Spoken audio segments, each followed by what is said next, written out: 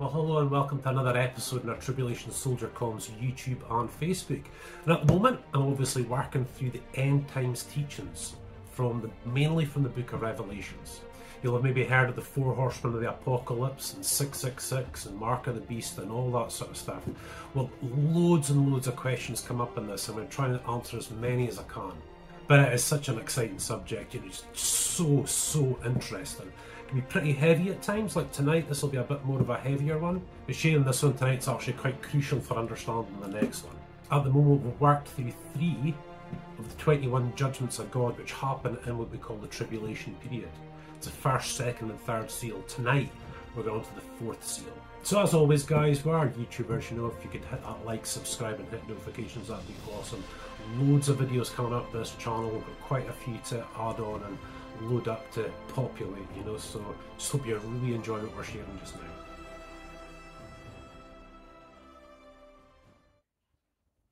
Yeah, so now on to the 4th seal of judgment.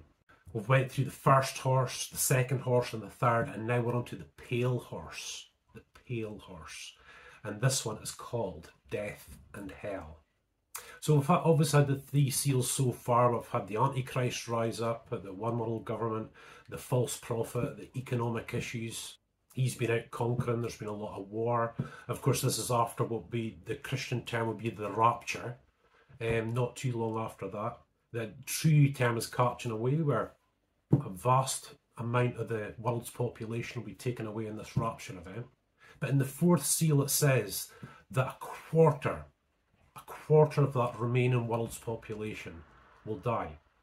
So the question is, what we know in the world today is it's so difficult to believe that a quarter of the world's population could die. And it also answers the question, what happens when you die from the Christian's perspective. So in the book of Revelations it talks about the 4th, which is death and hell, and a quarter of the world's population are killed by the sword, which is obviously conflict, famine and pestilence. And we've talked about the sword before, the world conflicts and so on in earlier teachings. So of course we don't have too much famine in the world today. Again, it's always trying to show you the difference in scale. There is famine in the world today, but we're talking about worldwide famine in many different places. And a lot of that is caused by war. Again, we've spoken about that. The rise of the false prophet. He does the old 666 Mark of the Beast thing. It's the only way you can trade and buy things. There'll be a huge shortage in the world. Yeah, so according to most, you can survive for about 3 days without water, pretty much. And we would say about 3 to 4 weeks without food. That's not a long time really, Our bodies need nourishment every single day, And some of us have 3 or 4 meals a day, that's what most of us need. But in this time of the tribulation, it won't be a full famine till later, but there will be a great famine. And the last one is pestilence, which basically just means diseases. And of course, with war, with famine, disease comes up from that. So it's not really difficult to believe in this time, what we're actually talking about just now, that a quarter of the world's population could die. But with the above, there is no alternative to the body dying.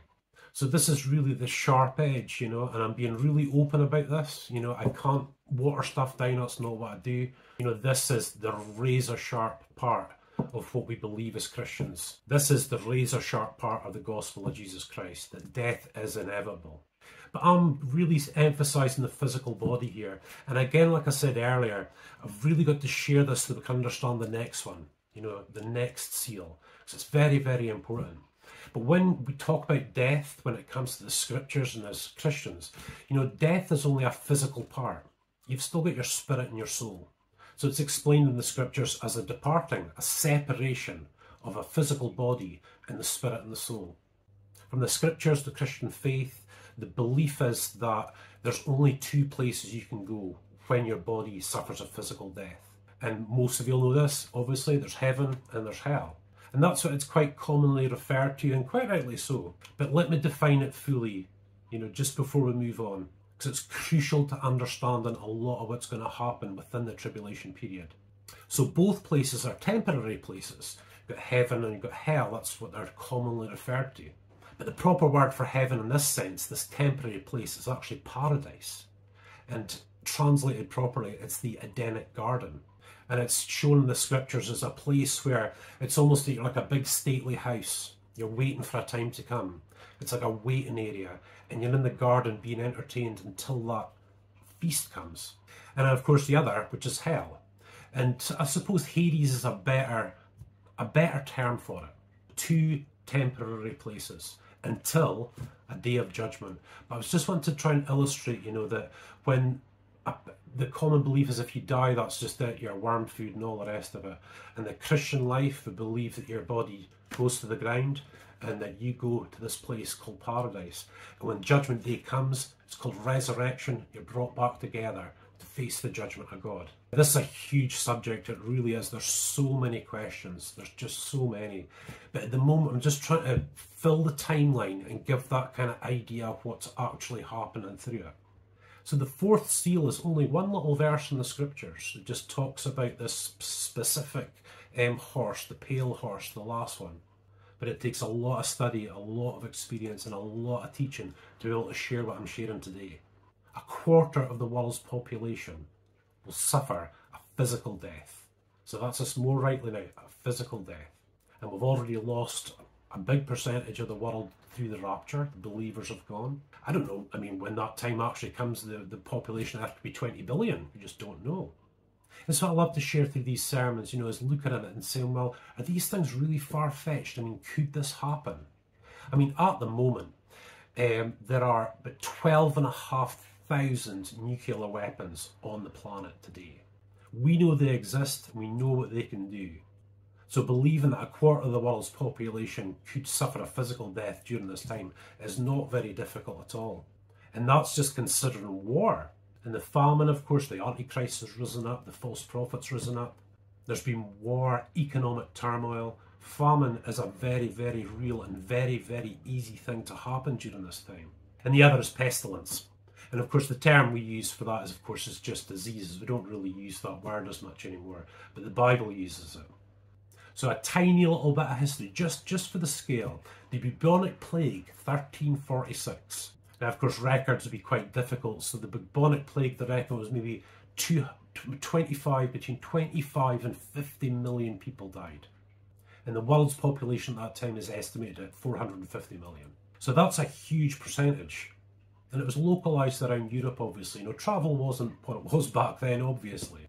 Back in 1918, there was a string of influenza called the Spanish flu, and it killed about 50 million people. And I think that maybe the world's population back then was about 1.8 billion.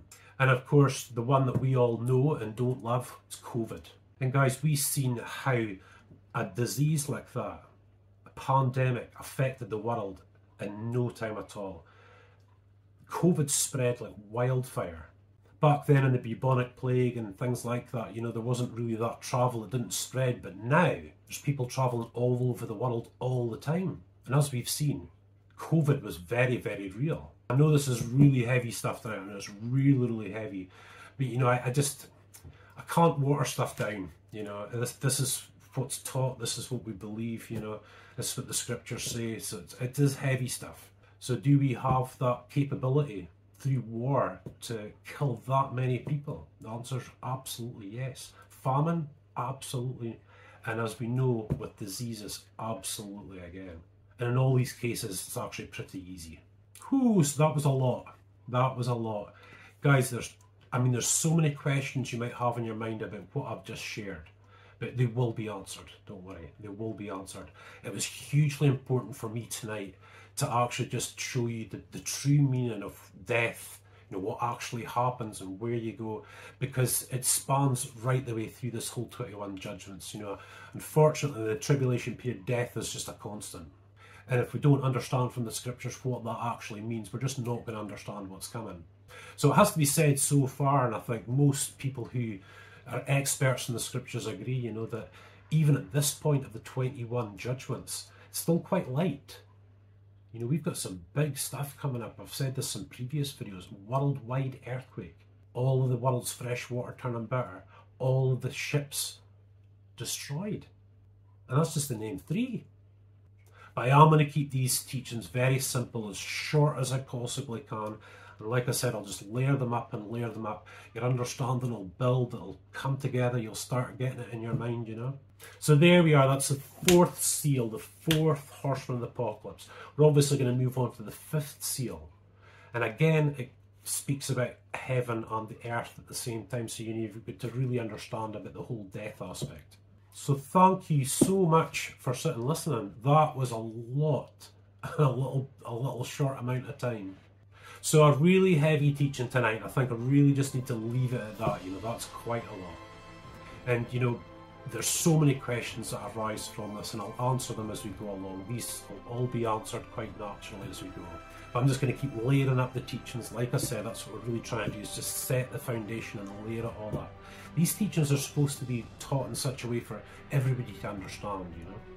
I'm trying to keep it as simple as possible, try to keep as much of the Christian vernacular out of it and things like that, you know. I'm just really hoping you enjoy. So on a lighter note, guys, please don't forget to like, subscribe and hit notifications. It's like I said before, loads of videos coming up.